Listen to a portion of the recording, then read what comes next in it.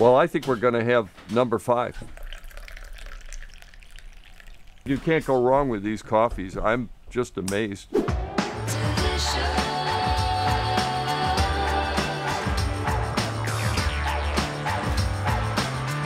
It's deep, it's big, the nose, but it's flat to me. A little flat compared with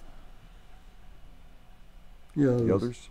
I guess maybe you could say it's layered. It's complex but layered, kind of dense. I don't know.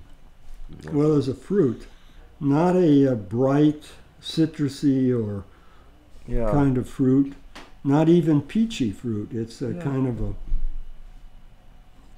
a subdued fruit. Yeah, maybe I go more towards apricot because it's sweet, but I think there are some floral notes, maybe like night dusk flowers, the kind of, but not as intense as those flowers like jasmine or honeysuckle. It's not big like that, but it has that sort of dusk sweetness to the,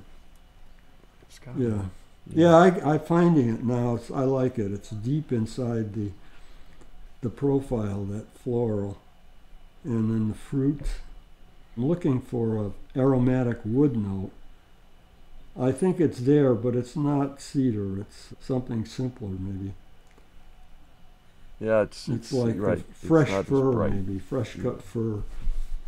Yeah, fir. Fir is good. Fir is the dominant aroma in lumber yards. Yeah. Maybe it's a dried fruit note. I'm thinking it a little bit like dried fig, but not as complex as fig. Yeah, maybe we just stick with raisin or something like that. Yeah. Raisin is probably close. But it certainly has a nice floral. The floral, it's interesting, the floral sort of wraps around some of the other notes.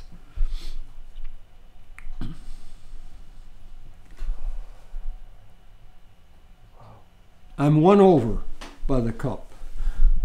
I guess I had expectations for more display, more excitement, but it's a very nice cup. Yeah. Nice nose. We'll see how it is in the cup. There's a little kind of buttery softness to it, too.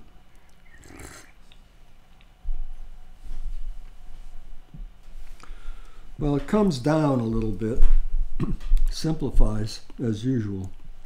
Yeah, absolutely, but but less disappointing because I started higher on the other ones. It's a very low-toned cup. There's no kind of acidy brightness. There's no citrusy character. No. The mocha component of this one could well be a mocha. Very full mouthfeel.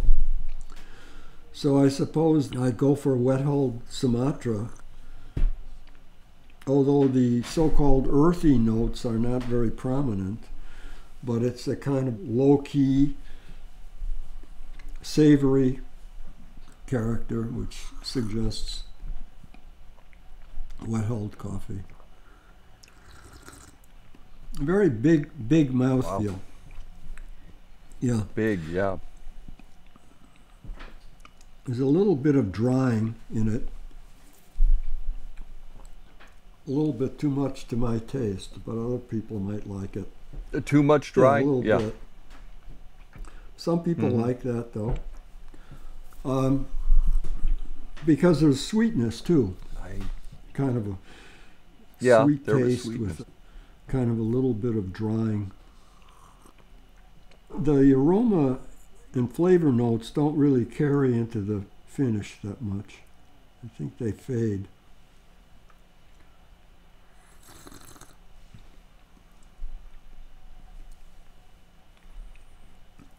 I'm tasting number 1 now. Okay. Well, There's definitely a similarity. Number one has that earthy, musty thing, though, going on, and this one doesn't quite have it, but they're similar.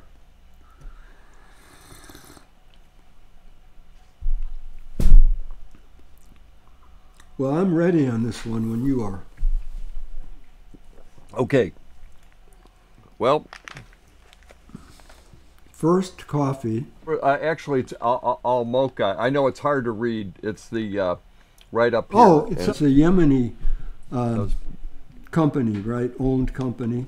And yes, correct. It's mocha, and what's the other? I could tell you. Yeah, so clearly you got this. It's a Yemeni mocha, and it is also West Java. West Java, 50% West Java, wet processed, and it's a dry process Yemeni, of course. Well, West Java means that it's a small producer coffee. The big old farms in Java are in East Java in the mountains. So this West Java means it's a small producer coffee, and they're experimenting like small producers everywhere with different processes, and it's a very exciting scene in Java right now. Yeah. And so I don't know, I couldn't typically say. Is it a washed coffee? The Java. It is yes, it's a washed Java. Well, it's a small producer washed Java then. The small producers, they do everything in West Java. They do naturals and classic washed and wet hulled. So it's hard to say whether it's a wet hulled washed or a classic washed.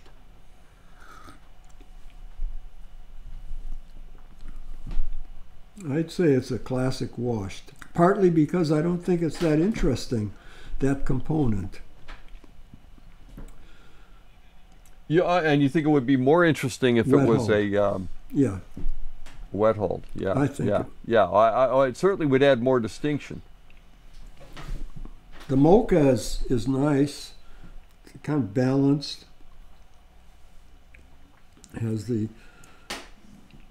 those floral notes are probably from the, obviously, almost certainly, well, it could be from the Java, but it's probably the mocha. Okay, well, it's an honorable Mocha Java to the tradition in a very direct way. Again, we don't know what the original Java tasted like, but we know that the mocha tasted the same as back then, probably because they do it in the same way as they did it with the same plant material, the same varieties.